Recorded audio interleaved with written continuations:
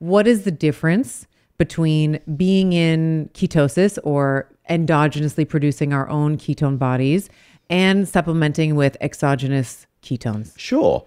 So let's first cover what ketosis is. Ketosis is essentially just a physiological state where your blood ketone levels is greater than 0.5 millimolar. So in that sense, it doesn't matter how you get there. So to get into ketosis, you can either go, do it via endogenous ketones or exogenous ketones. So the state itself is independent of the means at which you use to get there.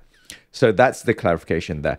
But most people, when they talk about getting into nutritional ketosis, naturally, that's when they think of either keto diet or intermittent fasting. Because when your body is low on glycogen or glucose, that's when your body says, okay, we need to kick in ketogenesis, which is the process where you produce ketones from fats in the liver. The whole idea of why it even happens is because the brain primarily uses glucose. But when you are low on glucose, your brain still needs some form of fuel, and fats can't bypass the blood-brain barrier, and therefore it needs to be broken down into smaller molecules, i.e. ketones, that can bypass blood-brain barrier and enters the brain for energy production. Exogenous ketones, on the other hand, is essentially what it sounds like, an external source of ketones that you can directly drink or eat, or some form of food product that directly increase your blood ketone levels. So regardless of whether you are on a ketogenic diet or if you're fasting or not, or even if you just had a full meal full of carbs, you can still have increased blood ketone levels. The whole mechanism of action there is that when you have glucose in your body, you have increased insulin. Insulin is what stops ketogenesis. It's what stops the production of ketones in your liver, because insulin is an anabolic hormone. It's basically telling your body that you have enough substrates. What you need to do is take all this sugar and store it or metabolize it. And therefore, there is no need to create another new form of substrates for efficiency. And when you're low on glucose, your insulin will be low as well. And that's where ketones can be produced. But with exogenous ketones, even if you have high insulin, high glucose, you can still produce that. Sorry, it's not produced. You can still have an increased amount of blood ketone levels. That's great. So, one of the things that you said, and I'll just highlight it again, is it's state independent. So you can be taking exogenous ketones or supplementing with ketones while you're in ketosis to sort of augment potentially the ketones that you're already producing, or if you're glycolytic. So like you said, you could be using glucose as the substrate as well as supplementing with exogenous ketones to, let's say, augment performance or increase your mental clarity, that kind of thing. Yep. All right. So let's talk a little bit about one of the things that I've noticed. There are many benefits to being in ketosis or supplementing with exogenous ketones. One of the things that I've noticed, and I think that this is important for my women in perimenopause who are maybe starting to see, if they're not being strategic, maybe they're not lifting weights, they're starting to see their blood glucose levels start to climb, their fasting insulin levels start to climb. One of the things that we know around, or at least I've observed with exogenous ketone supplementation, is the glucose lowering effect that ketones have on our physiology. So I wanted to know if you can comment on that, and if we know, like, what is, I'm just generally curious, like the mechanism behind that, like why or how are the ketones driving down blood glucose? Yeah, there are about 4 papers now published by University of British Columbia by Professor Jonathan Little. If you are listening, feel free to Google it. And it's very interesting because he started with healthy individuals and then obese individuals and then diabetic individuals all across the board. When they have taken exogenous ketones, they saw a glucose lowering effect, which is very interesting, right? Because we wouldn't expect that, because we're just providing the body with exogenous ketones. We're just providing the body with a source of fuel, which is what ketone is. So the hypothesis around that is that ketones may send signal to the liver to decrease gluconeogenesis. So it doesn't lower glucose in the sense that it increases the absorption of your after food glucose or postprandial glucose. Rather, it just decreases your body's ability to produce glucose from other sources in the liver called gluconeogenesis. So that's what they postulated, but they haven't really specifically measured that mechanism of action. Another point I wanted to point out as well is that when we were talking about endogenous and exogenous ketones, when you do fasting or a ketogenic diet, a lot of times the level of ketones is very inconsistent between individuals. It really depends on how keto adapted you are, how your metabolism is. And some people fast for 2 days, they'll get to like 2.5 millimolar. Some people get to 1 millimolar. So the variance is very big.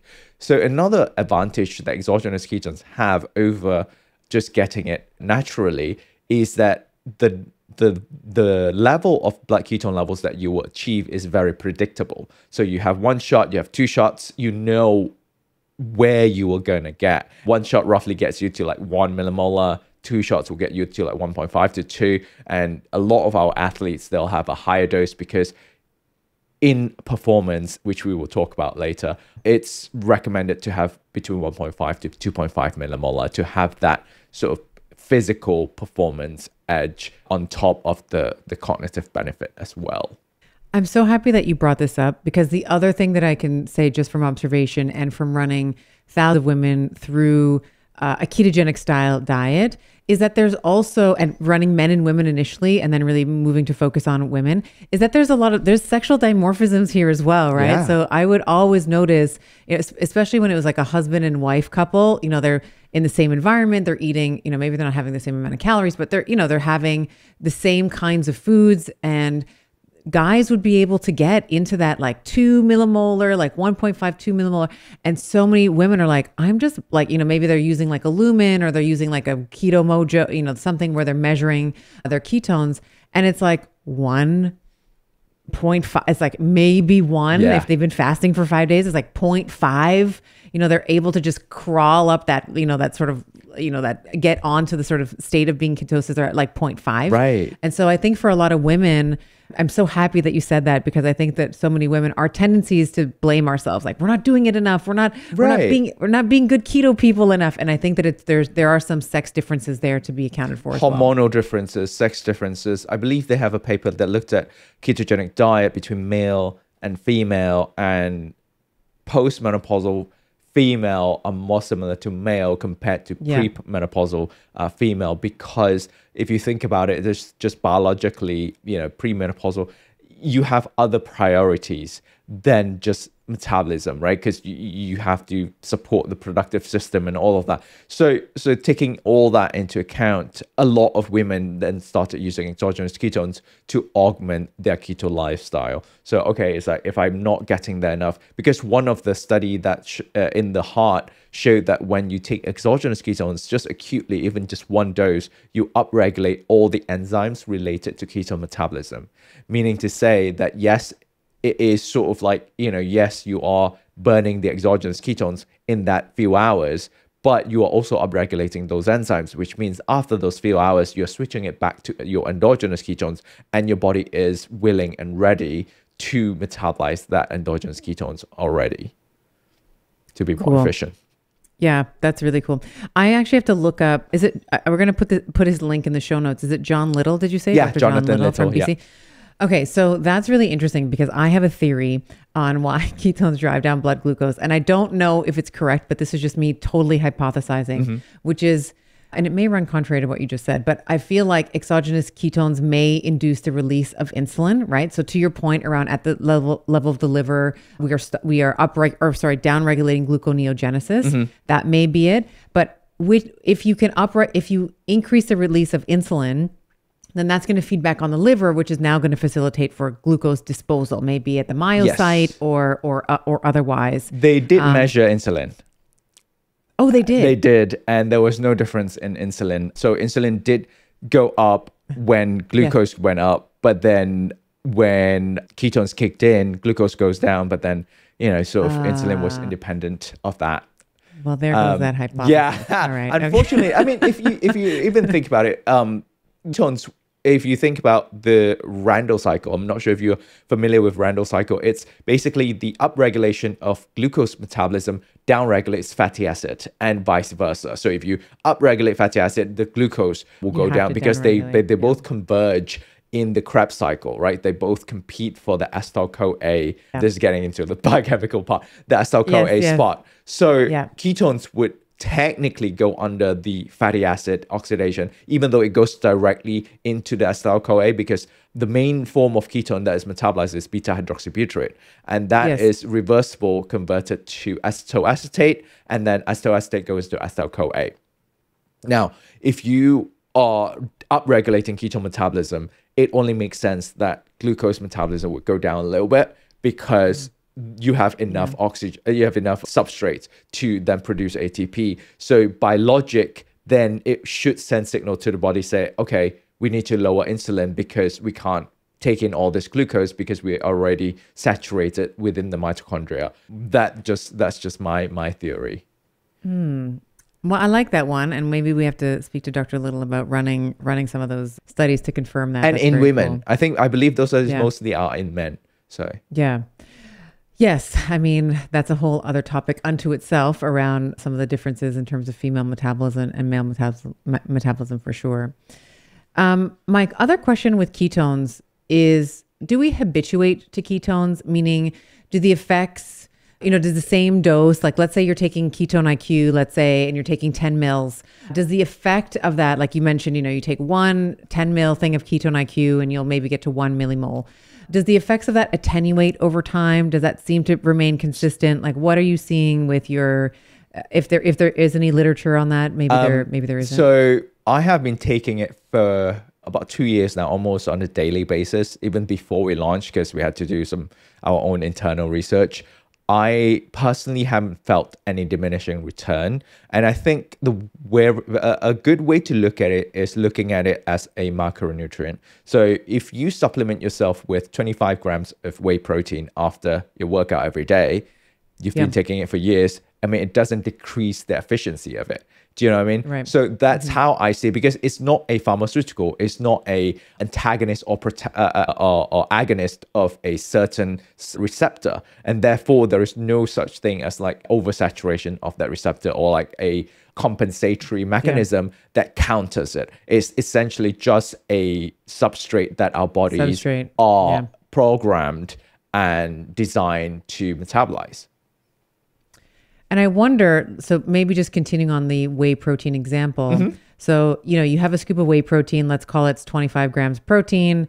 As we age, we know that we become more anabolic resistant, like at the level of the myocyte. And that's, mainly mediated through insulin insensitivity. I wonder if there is to your point, it's just like, it's a substrate for energy, but I wonder, and I'm thinking about obesity here a little bit. I'm thinking about sarcopenia here a little bit with that anabolic resistance.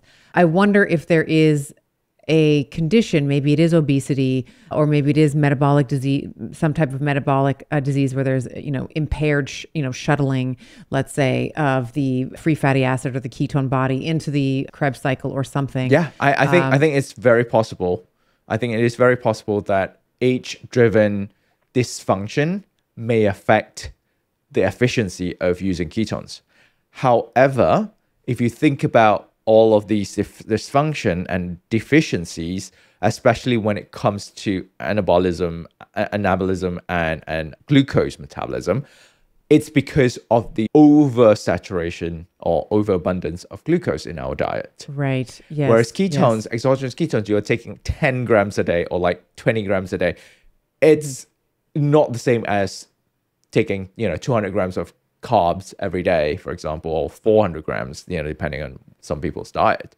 So it's still up in the air whether that would cause any form of resistance in the body to not use ketone properly. But my hypothesis is that until we take that much amount of, or we take the amount of ketones that's equivalent to how much we're taking in terms of glucose, there shouldn't be any form of resistance. Because on top of, the society these days developing all this dysfunction and insulin resistance because of the abundance of glucose, ketones actually provide an alternative route for the mitochondria to create energy. Because when you're talking about insulin resistance, you're talking about the cell being resistant to insulin, and insulin binds to a certain receptor, and that receptor activate pathways that pulls in glucose into the cell and then into the mitochondria, right? So there is a form of resistance that insulin cannot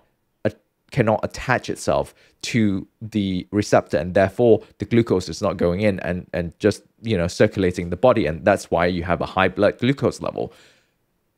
Ketones, on the other hand, enters the cell via a completely different route. It enters via monocarboxylase transporter, which is called MCT, not to confuse with medium chain triglycerides. Not to confuse with coconut oil. Yeah, exactly. It's just a transporter called monocarboxylase transporter, and it transports ketones and lactate into the cell. So what I'm trying to say is that when people are insulin resistant, that's why ketogenic diet has been so useful in reversing insulin resistance, helping people lose weight, or even just increasing insulin sensitivity when you couple it with exercise, because exercise itself increases insulin sensitivity, but the ketogenic diet itself gives your body the break that it needs so that it can reverse that insulin sensitivity. It's like, okay, I'm not being bombarded with a huge amount of glucose every day without rest. So now I can,